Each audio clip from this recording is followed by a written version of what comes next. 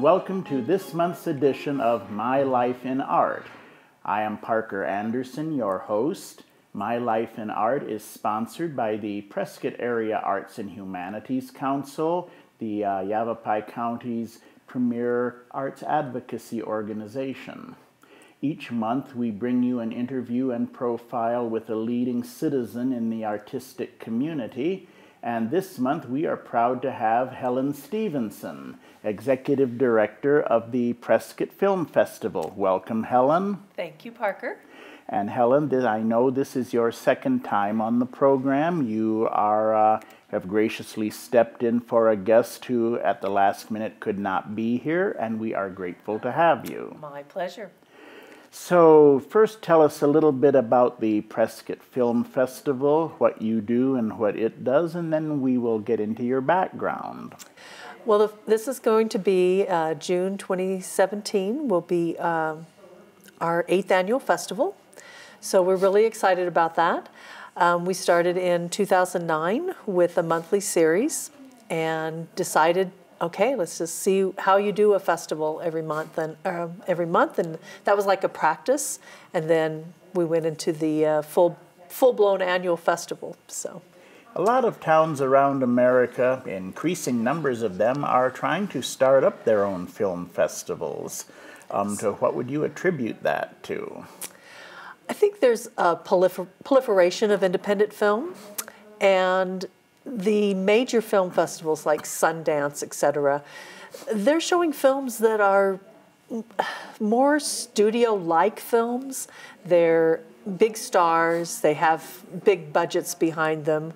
The smaller films needed a voice and to be heard, and those artists to be heard, and the smaller regional film festivals supply that. Well, Helen, could you tell us a little bit about what goes into the preparation of a film festival, how you choose what films to show? Okay, yes, I'm laughing because we're in the middle now of all of that. June 9th through the 17th is the festival this year, and we moved it up a month. So we'll see how that goes with people, but it's squished down the amount of time we have to get everything done. We start in January with curating films. We look at other festivals and see, do those films have a chance of being a match for a Prescott audience, for an Arizona audience? And we have most of our movie reviewers are Prescottonians, or we have a few from Phoenix and one from Kingman. But they will log on to our special thing called Film Festival Fusion, which is a program where you can view the films and then you rate the films. So those people, before January, they go through training. We have a lot of repeat people, but especially the new people get trained on how to look at a film critically, how to score a film. And one of the questions they ask is this a local audience type film? Will Prescottonians like this? And if it's yes and they score high, then we start reaching out to the filmmakers and seeing if the films are still available, if they would be willing to come and speak. And on top of getting the films, there's the parties and the after parties, transportation, which Great Lakes Airlines helps us with that. Most of our filmmakers come from LA. All those little pieces. In addition to that, we do free workshops, and the free workshops are through my day job, which is the director of the Film and Media Arts program at Yavapai College. So we coordinate the workshops through the film school, and also the high school student film competition comes through the film school. In addition to screening the films, you often have the filmmakers come in and appear in person, or you have other special guests present as well. Yes. Who all have you had over the years? Anybody that our audience might have heard of? Yes. Ed Asner is probably the largest name we've had come to the festival, and he came and did a play and that he was passionate about doing, and it was a lot of fun to have him. This year, Daniel Roebuck is probably the biggest actor you've never heard of, because he's like the second banana guy.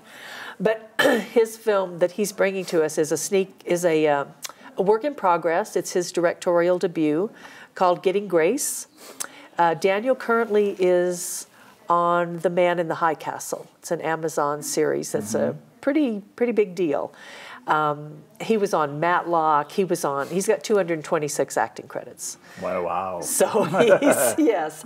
So he had come to Prescott before, when earlier in the festival, I think it was 2010, for a monthly series, and he fell in love with Prescott. And I heard that he was doing this film, directing and co-writing this film. And so I thought, okay, those kind of names will come if it's a passion project for them. And this is a passion project for him called Getting Grace. So he is scheduled to come. He's going to fly in from Canada because they'll be shooting The Man in the High Castle, and talk to the audience and do interviews and whatever he can to help promote his film. So we're really excited to have Daniel. And he's just a wonderful person, really a lot of fun.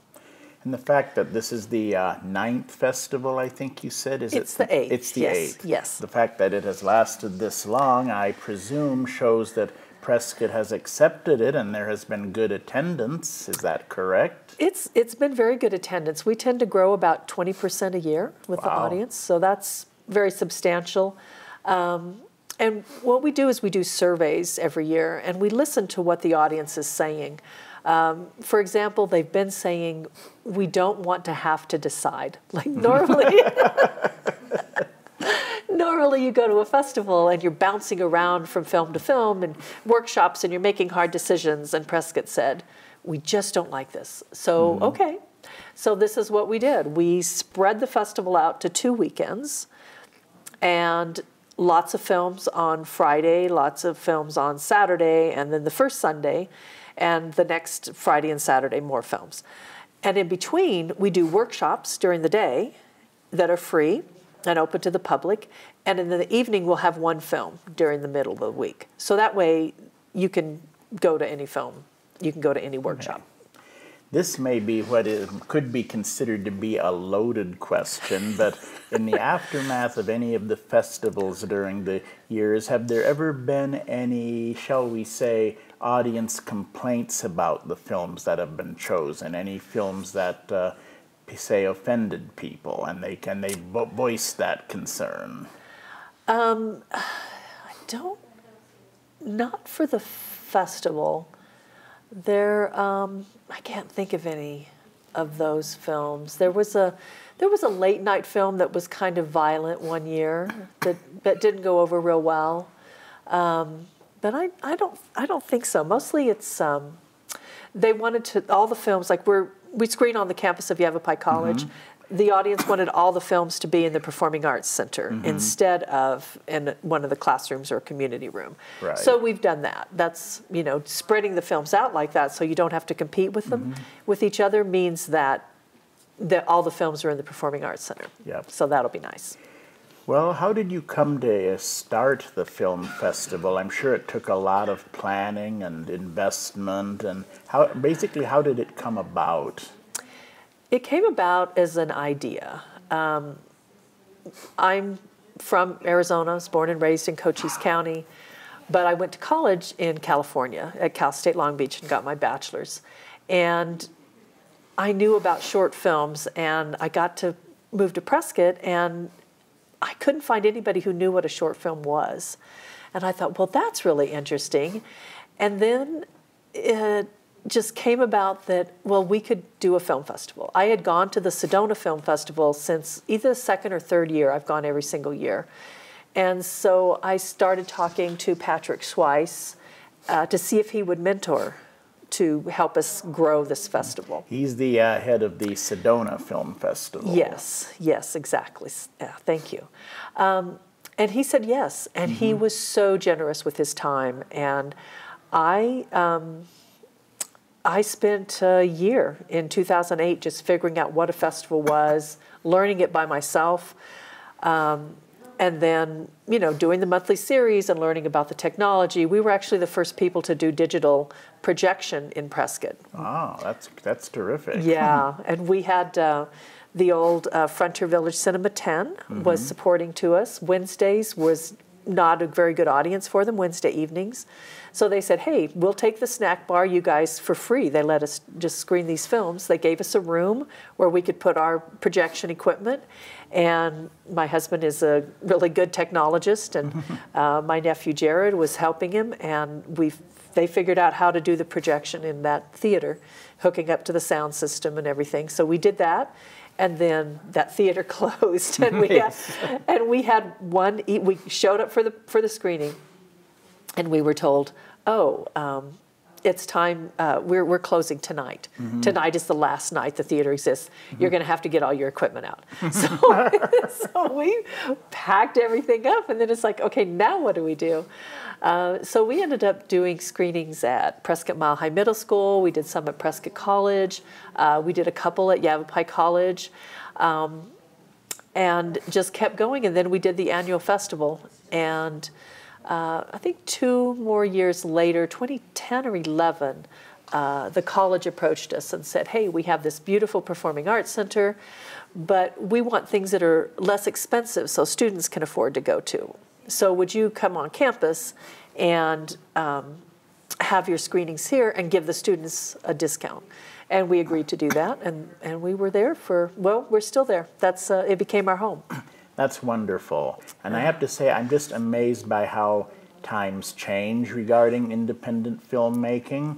I have a memory of back in the 1990s, I briefly was associated with an independent filmmaker who was looking to shoot something here and asked me to try to get performers for him, and I couldn't get anyone interested. They didn't even really understand in those days what an independent film was, even though independent films have been around a long time, but just not here. And now we flash forward to the present, and we have a thriving independent film industry almost, and performers wanting to do them, and it's really wonderful. It is wonderful, and I think part of it is that it spreads out into not just passion projects, but film is needed for websites and commercials and all kinds of applications, training films and education and marketing. Conferences, everybody needs video now. Oh yes. So it's opened up other jobs for people. So I tell my students at the film school that you practice your craft doing these things and getting paid for them, and then you are better prepared to do your passion projects. So it's a big industry, and it's going to keep growing. And with that, our audiences are growing for them as well. There was a time for many years, there was a small but vocal group of people in town crying for art films to be shown, and yet when anyone would try to start showing them, nobody went. That seems to have changed some too. Yes, and I like to think that the film festival is the art house cinema for the community, because there is no other outlet. We've started through the film school, actually, we're doing New York Film Critics series, and those are a lot of fun. We'll pick up again on those after the film festival, but yeah, bringing those art house films to Prescott, it's wonderful. All right. And we shall now take a short break. We will return to My Life in Art with our guest Helen Stephenson momentarily. We'll be right back.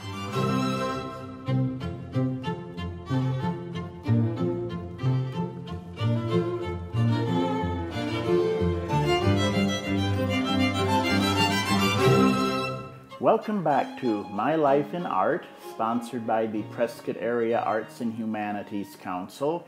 I'm your host, Parker Anderson, and we are talking with Helen Stephenson, Executive Director of the Prescott Film Festival. Helen, could you tell us a little bit about your background, where you came from, what you did before the film festival, that sort of thing? Sure. I was born and raised in Cochise County. My parents, we lived between Bisbee and Douglas.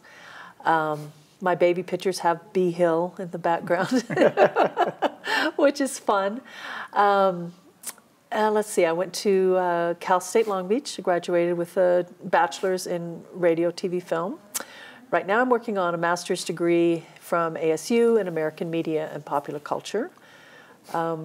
my first job was at KTTV Los Angeles. I wanted to be in news. And so I got that job straight out of college, which was fabulous. But news is really sad and wearing on you, and it was just too much for me to be in the newsroom. So here I thought, okay, I'm going to do this. I kept thinking I'd do this from Douglas. Going to be in news in Los Angeles. I'm there.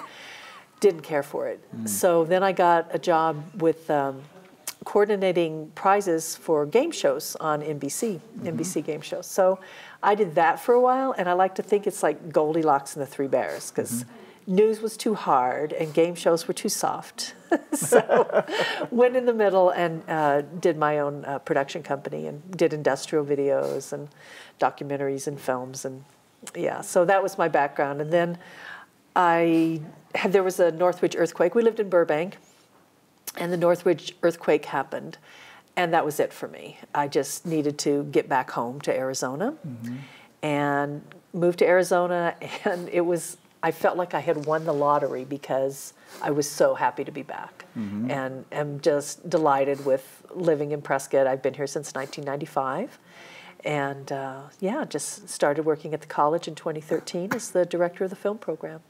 I presume you have had an interest in movies and films all your life in order to even entice you to start a film festival. Am I correct? I grew up a bit media deprived because we grew up, I was in the country and we didn't have cable. We had an antenna for TV, and we're in the middle of nowhere. So the antenna, we would have a wrench outside next to the window, next to the TV. So one of my siblings would be outside with a wrench adjusting the antenna, and the other would be inside the house yelling when to stop as they found the proper place to put the antenna for whatever show it was. So television was not a big deal. We had a drive-in theater in Douglas. It was only open in the summer. So I saw a few movies. I really vividly remember, let's see, Night of the Living Dead when I was a teenager. And my dad took us to the movie about, it was when these guys crashed a plane in the middle of the desert. Or was that Flight of the Phoenix? Flight of the Phoenix. Excellent, yes. So it was Flight of the Phoenix. The very first movie I went to was in Bisbee, and it was Flower Drum Song. All right. So that was my first movie. And then when I was still a little girl, my parents took us to see Mary Poppins. And that was the film that showed me that movies are magic. Right. And I still have my Mary Poppins doll. Wonderful. So that gave me the base of the passion. And then when I did television, because my degree included film, it was really fortunate because it exposed me. It's not just all about the news. It exposed me to the world of film also. Very good. Yeah. Now, this year's Prescott Film Festival is coming up next month, June 2017. Could you tell us a little bit about some of the films and the events you have planned for it? I would be happy to. We're real excited about the films. We start off with a film called Alive and Kicking, and it's a documentary about swing dance. And swing dance has just taken off. I was at Acro Music Night, and there was a group from NAU called Swing Dance Kids called the Swing Jacks, and they were fabulous. I mean, I was there with my daughter, Danielle, who's a teenager, and we just kept cycling back to see the swing dancers because it was just so fabulous.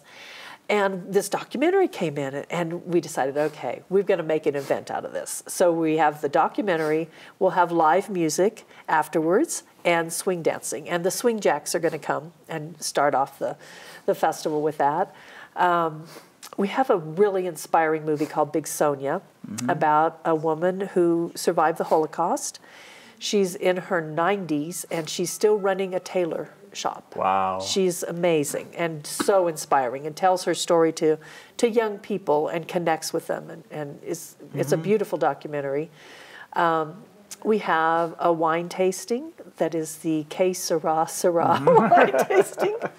So we'll have a Syrah, of course, for the tasting, and the film after it is called This Beautiful Fantastic, which is a beautiful narrative film, and the film before it is called Tyrus, about a Japanese man who came to America and ended up being an animator for Disney. Ah.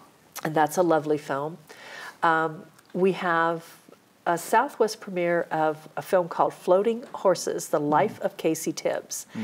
And if you know anything about rodeo, you know who Casey Tibbs is. He's the person who really decided what rodeo could be and would be. And it's his life story, and the filmmaker will be here for that. Wonderful. So we're excited about that one, too. Okay. Sounds like a great lineup. Yes. In the 7 previous years of the film festival, do you have any particular favorite moments or exciting moments or thrilling moments that just live on in your memory? I think 2 years ago we had a movie called Thebe that was from Jordan, and loved that film. It just resonated with me. And the filmmaker Skyped in from Jordan, and the Q&A was just, we wanted it to go on and on and on, because here he was in Jordan talking to us in Prescott, Arizona, and learning about his life and his filmmaking and his whole community over in Jordan of making films. And then that film went on to be nominated for an Oscar for Best Foreign Film. That's great. Yeah, so that was a standout. Ed Asner being here, he was also here with Mark Rydell, and Mark Rydell is a huge name if you follow film and acting. Yes. He directed a John Wayne film and many other films, and it was a privilege to meet him. And it was, Ed Asner's a character. Oh, I'm sure. So having dinner with him, it was like you're just ready to dodge bullets. Yep. He is like that in real life. So that was a lot of fun. I know other guests. Last year you had Beatrice Wells, Orson Welles' daughter. Yes, and she was so gracious and lovely, and you don't ever know what to expect with celebrities or celebrities' children, and she was wonderful, and she's just kept saying, "What can I do? What else can I do to help you?" It was a beautiful moment with her. Wonderful. She was here because you were showing her dad's film. What was that? The Lady from Shanghai? Lady from Shanghai. And she got behind it because it's not the film festivals normally show. Right. She liked that it was different. So, yeah. And I think one year you had the silent films actress Lassie Lou Ahern. Yes, Lassie Lou Ahern. Ahern. And she's a fabulous character. She's probably 97 now, I think. Wow. Really sharp. I actually took the film school students and we shot a documentary, which I am still going to edit. That's my thesis project for my ASU degree. So that's all in the can and is waiting for me to finish some classes up and get it edited. Wonderful. And she still lives in Prescott Valley? She does, with her daughter. Wonderful. Yeah. Wonderful. So what can we expect in future years for the Prescott Film Festival? Bigger and better? You know, it just keeps growing. This year we're reaching out a lot to Phoenix. We got a lovely grant from the Prescott Area Arts and Humanities Council, and that's for marketing, and we're going to do social media marketing and reach down into Phoenix. All right. We're very happy we can help. It was absolutely wonderful. It was the first time I'd applied, and it was fabulous. So, yeah. That's terrific. Have you had any offers from other festivals to come work for them that you've declined? That's because you want to stay here? No. I am in a festival directors group. It's a closed group on Facebook. But as I said, the 3 things I'm juggling right now. Once I'm done with the degree, I can go on and do deeper things like that and market our festival better and do those other kind of things. So give us the dates once again, please, of this year's festival. It's June 9th through the 17th. And how many films altogether do you have this year? We have 14 programs, and most of the time there's a short and a feature. So probably be about 30 films. And excited. Wonderful. Yeah. Have any films that you've shown at the festival gone on to, shall we say, more notoriety or wider release at this point that you know of? Well, the one that we finished the festival with last year, and it won for it was an Audience Choice Award, Growing Up Smith, which was really a cute film and really had a depth to it that made it work. They've got a national distribution deal, so they're going to theaters all over the United States right now. That's wonderful. Yeah. Well, I think that about wraps it up. Helen, we are very happy that you are here. Thank you for joining us and telling us all about the Prescott Film Festival and sharing a little bit about yourself. Oh, my pleasure. Thank you so much for having me. Thank you. So, on behalf of the Prescott Area Arts and Humanities Council, I'm Parker Anderson for My Life in Art. Please visit our website. We are the primary arts advocacy organization in the Prescott area. And until next month, have a good day.